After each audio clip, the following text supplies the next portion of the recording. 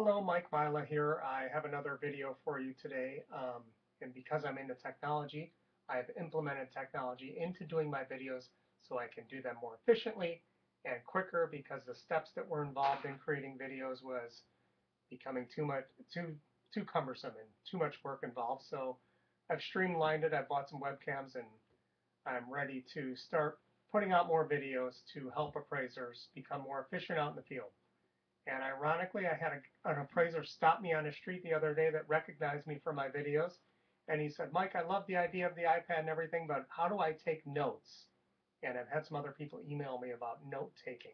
So I'm going to show you very quickly how you would take notes in the field and how you won't, using voice recognition on your iPad, you can download Dragon Naturally Speaking from the App Store for free.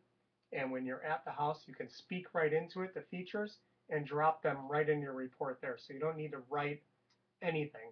You don't have to do any double entry work. So rather than writing on a notepad or writing in the iPad the features of the house, say them while you're there with punctuation and drop them right in the report there. You're done. When you sync the report, you don't have to touch that part again. So I'm going to show you how to do that. Go to Dragon. Now you need a 3G connection to do this. You hit tap and dictate, and what you're going to do is dictate what's in there. You're going to cut that text and paste it right in your report. Here's how you do that.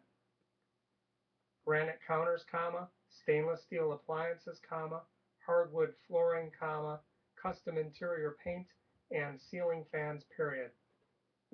You tap it to stop recording. All the text is in there. It's in there perfectly. It spelled it all perfectly. Cut that text, go into that section of your report, which is critical items, down to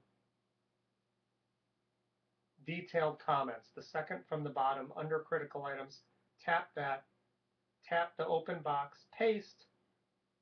There's the text. You're done. Save. Now it's in your report. When you sync your report to your desktop back home, that information's in there. You didn't have to write anything.